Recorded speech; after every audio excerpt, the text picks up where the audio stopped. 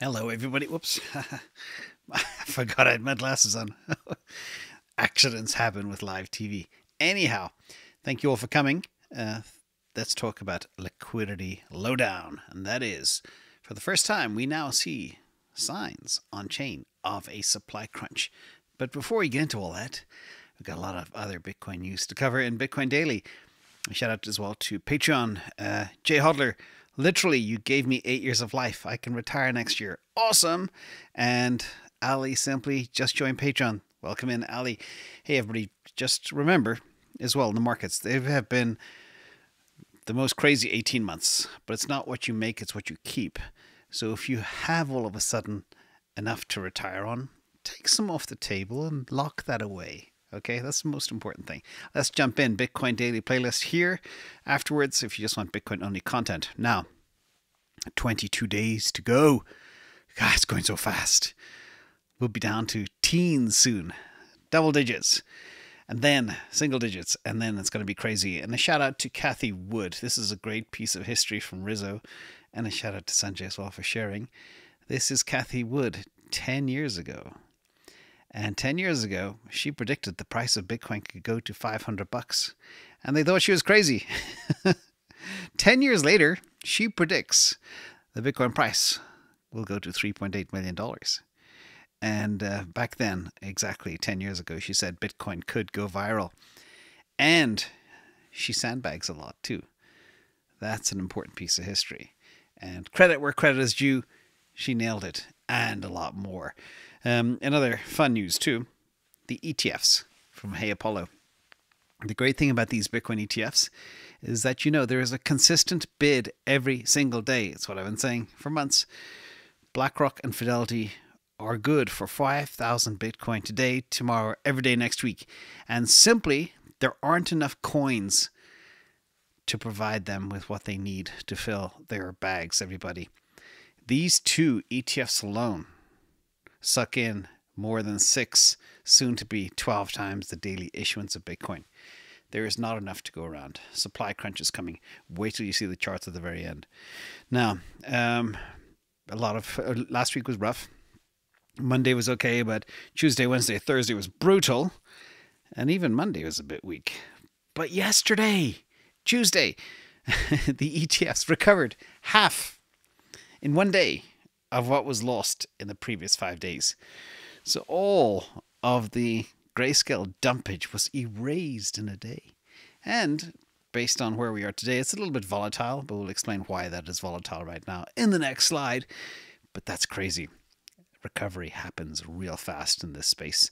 Now, last night, I made a gutsy tweet because looking at the chart, I said we're going to go through 71K tonight. It didn't happen till like 5 a.m. And Bitcoin price shot up all the way to about 71,800. And then, of course, what happens? Well, in 40 minutes, it went all the way down to, 68.7. So what they're doing is they're wrecking the shorts on the way up and then wrecking the longs on the way down. And that all happened in 40 minutes. And that is basically nearly $4,000 swing in 40 minutes. Just to pull in people's leveraged longs. They can see where people are leveraged and they just go grab it. And Bitcoin Munger supported that too. Coming after the shorts like clockwork. Still, a large cluster of shorts sitting at 74,000. Their days are numbered. Their days are numbered. When we break above 74K, which will be another new all-time high, they will get wrecked and they'll be forced to cover. That'll cause a short squeeze and we'll go very quickly to $80,000. And that's just the way markets work. It's almost too predictable, which is scary. Anyway, let's talk about other stuff. There's more money coming. You think there's Fidelity and BlackRock? Well, Morgan Stanley, I hinted at this last week, but now a $1.5 trillion AUM platform will be launching ETFs in the next 2 weeks. And earlier this month, Stanley filed with the SEC that 12 of their funds may buy Bitcoin ETFs as well. So not only are they filing ETFs, but they'll be buying ETFs in their funds as well. I have a running list of all the funds that will be doing auto allocation, which means auto bids into the space. It's so scarce. Unless the retail people are selling to YOLO into meme coins, there is no supply. The price will go absolutely nuts this time around. Let's look at another cool thing as well. This shows you whale holdings. Bitcoin whale holdings are growing at the highest monthly pace ever in the history of Bitcoin. Up 12% month over month. The previous high was 11.1% back in January 2021 when the price was $36,000 in January 2021. That was the beginning of the rampage. Remember, in 2021, we went from 36K to 67K in a very short window of time by April, like literally weeks. We're waiting for that moment to happen. Now, another interesting news, Bitcoin perspective. This shows you how small Bitcoin is as a percentage of global wealth today, 0.2%. And remember, a lot of the wealth is concentrated amongst the top 0.5% of people. They're going to wake up real soon and say, we need to allocate. Hence, I did an analysis on the billionaires on the planet last week. And I'll share that again in a minute because there's other stuff happening that you need to be aware of too. First of all, Asia is ramping up from Bitcoin Archive. Hong Kong-based fund managers VSFG and Value Partners have applied to launch a spot Bitcoin ETF. This is on top of 22 existing filings. That makes 24 filings. And they're all launching next month. And they're probably already stacking right now because it wouldn't be prudent to wait till the halving occurs and then go buy Bitcoin because it's so scarce. If you are building a bag or a position or an ETF, you want to seed that early. You want to stack some now. So all this price undulations, we're now at 69K. It's all noise. And there was other noise today about Coinbase and the SEC. It's noise. Okay, the SEC has no credibility. They'll file lawsuits and stuff, but it won't stick in the end. It hasn't done so far. Now back to Asia and why it's so important. This is from Hey Apollo and 𝗥𝗘𝗔𝗞𝗜𝗡𝗚. Update: Hong Kong Bitcoin ETFs are expected to be approved in Q2. That is actually April, not Q2, April itself. But what's interesting about this is they are doing in-kind versus cash creations. And that means you don't take cash, put it in an ETF, buy shares, and have the ETF buy Bitcoin. It will be Bitcoin direct deposit and pull out, which is the logical thing to do. It's nice to see that Asia is doing it properly. But what 𝗥𝗘𝗔𝗞𝗡𝗚 said here is it also includes the ability to withdraw Bitcoin. No more paper Bitcoin, everybody. And if this is true, it is true. It'd be huge. If, by the way, they still have some piping to build in the background to make this happen. But per 𝗥𝗘𝗔𝗞𝗡𝗚, it would be ironic given that Hong Kong, not the US, would be doing it. Meanwhile, US banks would watch from the sidelines as they're left in the dust. Again, it's logical to do this. Bitcoin is money. The whole step of fiat to ETF shares to Bitcoin and T+1, it's absolutely illogical. Whenever I get confused, I imagine if I'm an alien in space, I look down and I say, does this make sense? Without any preconceived notions. And if it doesn't, it's illogical. That's a long-winded way of saying first principles. Anywho, back to Asia, because a lot of money is about to hit this market and had tipped well for this chart. Asia is approximately 84.68% of the crypto spot volume on planet Earth. Let's call that 85%. North America, 10%. Europe, 4%. Where is Europe? I know the people in my audience are probably all of that 4%. South America, 0.8%. It's all Asia. I shared this last year. It took a lot of people by surprise, and it's still the same today. Why do we care about Asia? Maybe they just trade a lot of pennies. No, they don't. They have a lot of billionaires, which I shared as well last week. Number of billionaires. China, 495. US is top with 735. Hong Kong, 66. And then Taiwan, 52. By the way, I am working on a similar metric for millionaires. It's a little more difficult.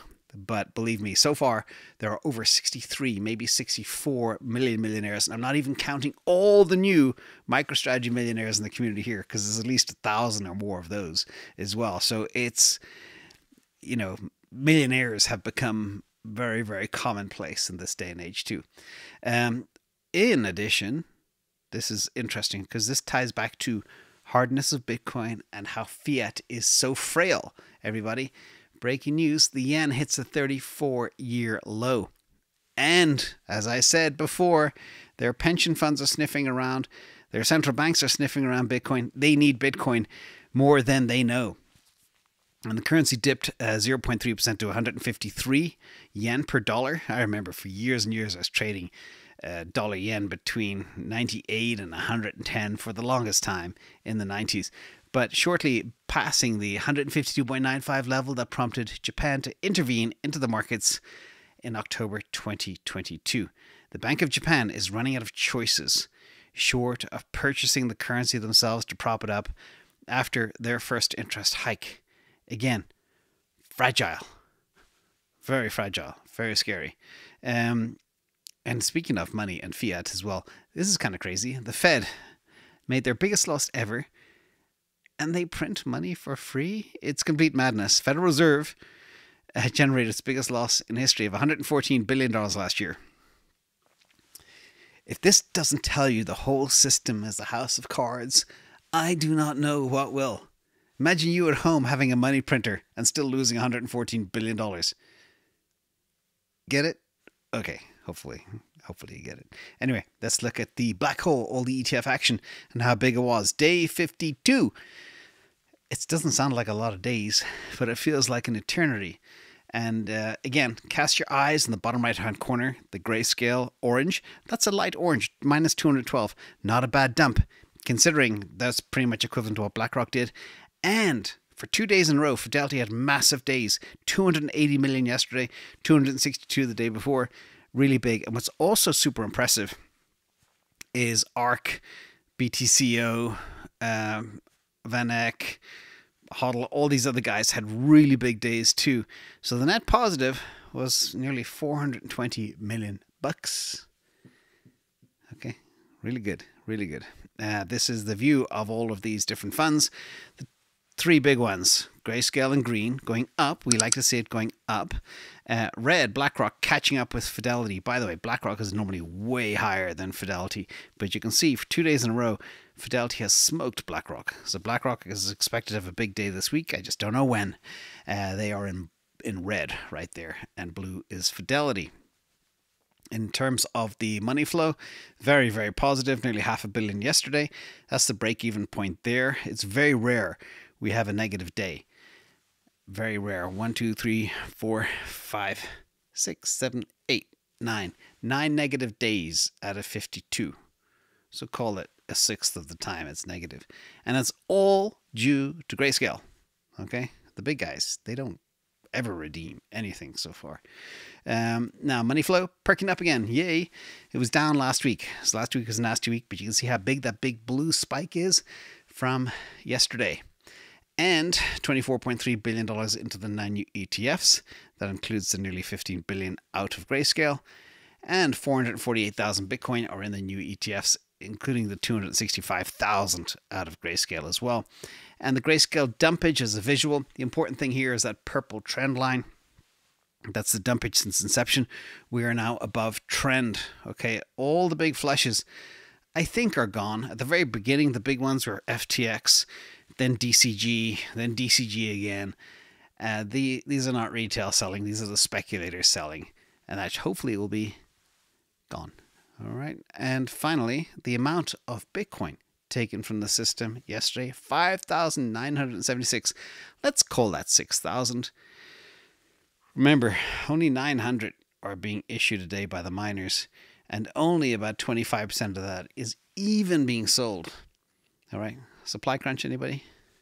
It's right there, right there. I need to create an average line, trend line for this chart too. Remember to do that later. All right, let's look at two charts before we go. First of all, this is very important.